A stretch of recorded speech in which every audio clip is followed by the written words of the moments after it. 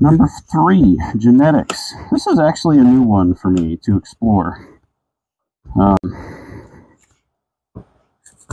genetics scenario. So I'm a very small micro farm from an industry perspective.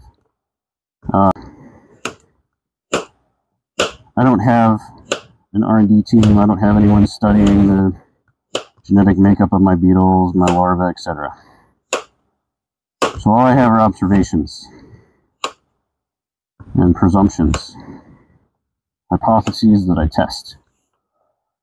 But what I can tell you is that depending on what stock you start with, you may have genetically superior or genetically equal or genetically inferior mealworm stock to me. And where does that come into play? So one of the things I've been noticing recently with the introduction of my new mealworm sifting machine is that in a single tray